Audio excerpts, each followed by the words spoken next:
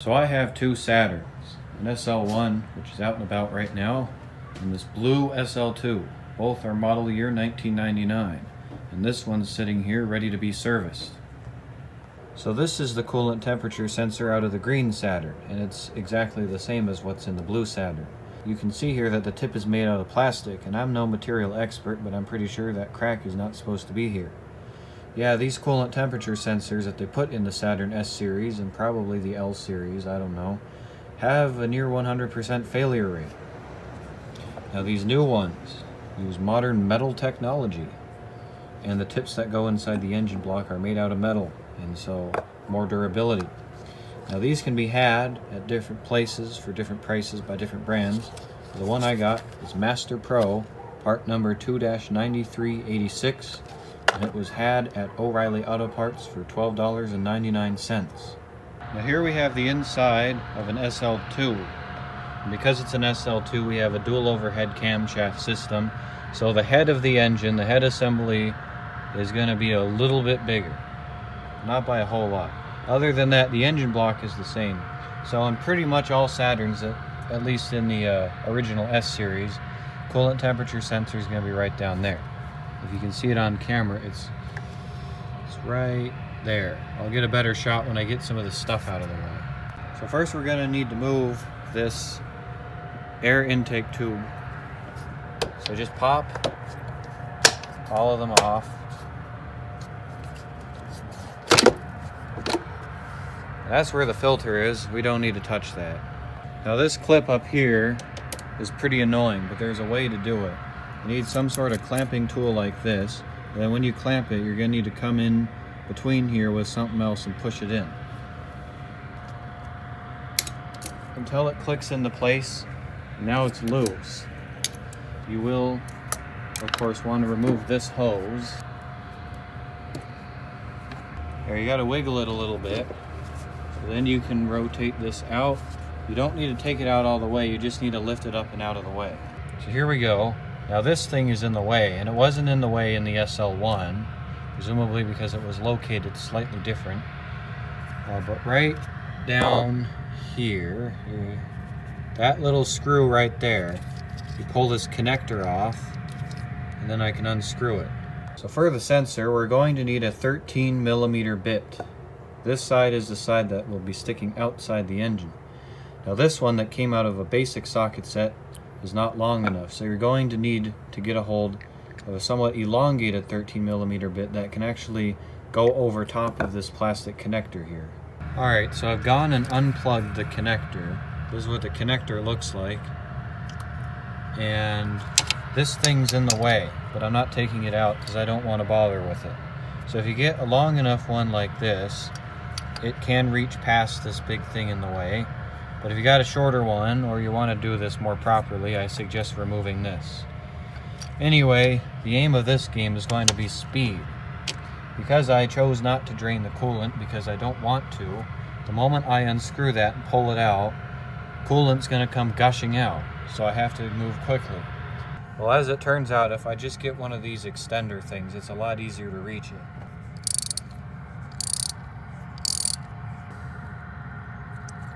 Oh, all right, here we go. Oh, geez.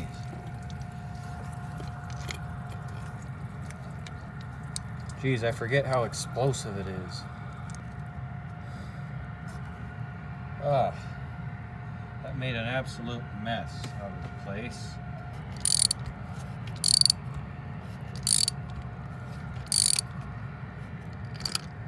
And that'll do it.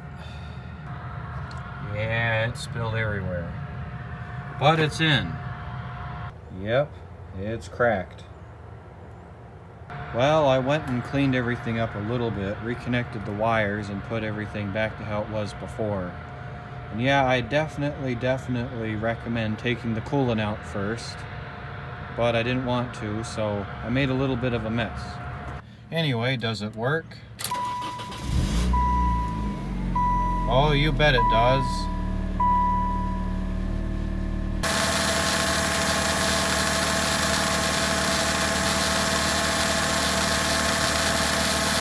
Well, I drove it around for about 10-15 minutes to get it up to temperature, and I wasn't exactly going highway speeds, but here's the result. And while it still ain't quite making it to the halfway mark, it's still making it between it and the quarter mark, so it is a little bit warmer closer to the center than on the green one, even after it was replaced. But either way, I think I'll call this a successful operation. Well, that's all fine and good, but the engine in this thing still runs like hot garbage. Now, if you take a listen to the green Saturn as it's driving by,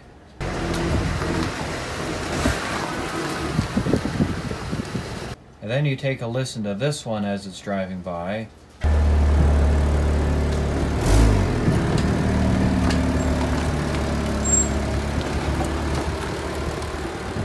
it kind of sounds like a lawnmower, or at least it sounds like it's chugging quite a bit.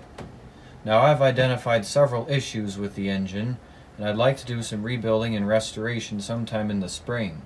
But for the time being, I'm not doing any of that, but I have reason to suspect that replacing the spark plugs might improve the condition, because I don't think these spark plugs have been changed since at least the Obama administration.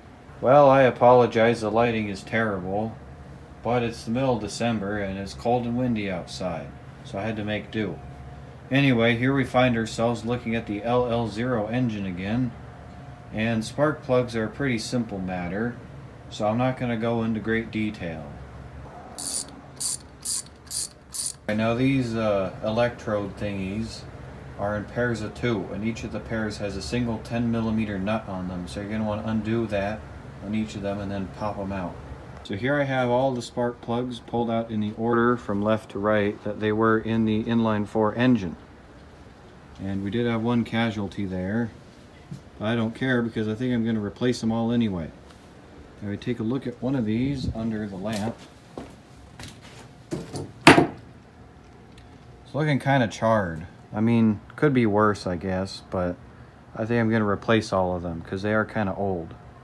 They're also covered in oil, or at least the threading is. The actual tip must have burned all the oil off. But when you first start the blue Saturn up, it burns a lot of oil. Like, I have a theory that it pools up in there or something. Well, of all of the brand new spark plugs I have on hand, I only have 2 that are the right size. So what I'm going to do, I'm going to stick these 2 in, and then I'll get the brush tool and grind off some of the grime on 2 of the other ones and stick them back in. Alright, so I put my 2 brand new ones in number 1 and 3, and I took number 2 and 4, and I kind of got them with the Dremel brush tool to grind some of the carbon off. So hopefully that will improve them. In the coming days, I'm going to try to go to O'Reilly or something and just get some brand new ones.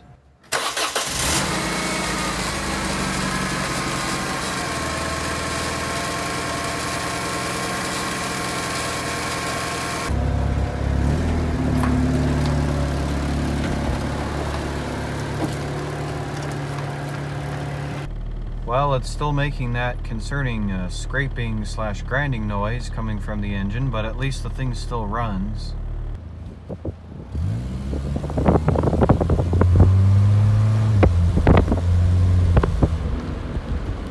That is a kind of high idle. Usually when it's in park, it's at about 1100.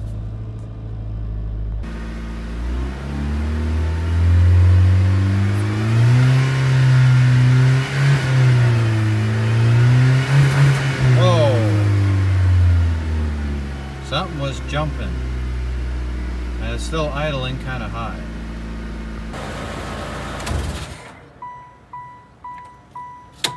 Well, as it turns out, spark plugs are a little expensive, so here I have 8 of the cheapest ones I could get at O'Reilly. That's right, 8 of them. I figured if I'm going to be doing it in the blue Saturn, I should probably replace the ones in the green Saturn. See, here in the green Saturn, with the single overhead camshaft variant of what I was just working on, the spark plugs are significantly easier to get at. I don't have to undo any bolts. I just got to pull these things off. And then they're just right down there.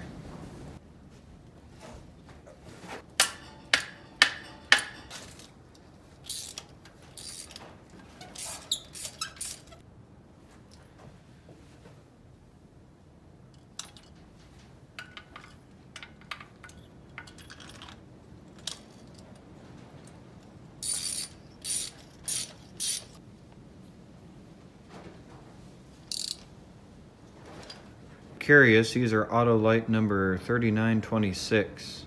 Well, here we have the ones that I pulled out of the green Saturn, once again in left to right order from how I pulled them out. And of course we had another casualty, but again, I don't care. Well, they're not covered in as much oil as that in the blue one, but they all got a lot of dirt on them, and they're also kind of corroded, which might be why they were so hard to get out.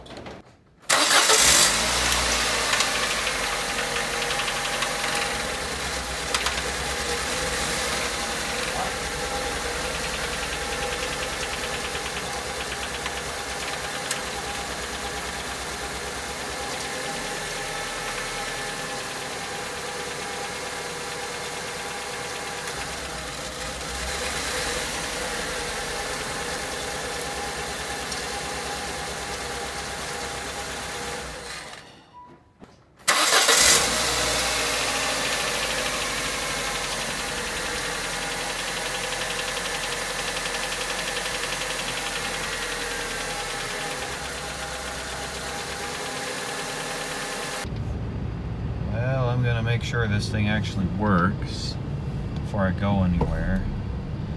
Inconsistencies were weird, but they seem to have smoothed out now. I don't know why, but after all, it was the spark plug's first time sparking, so maybe they were a little nervous at first. Down the neighborhood, over to the park, into the park, through the park, the old lead foot test.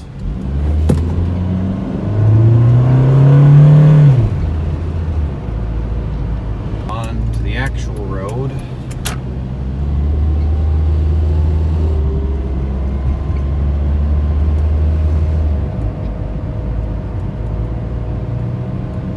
NASCAR performance, you say? Yeah, I'd like to see the blue Saturn compete in that. Well, I went and replaced all of them. I didn't bother filming it because it was exactly the same as what I did yesterday.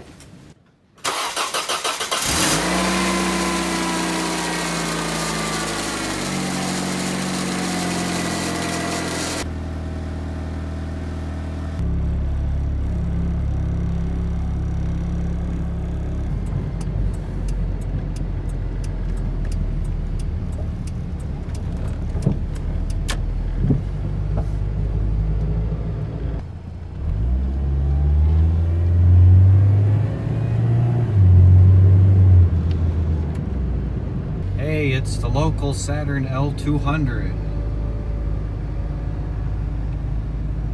Well, that's a wrap for this video. So I put the coolant temperature sensor in. We can see there it is again.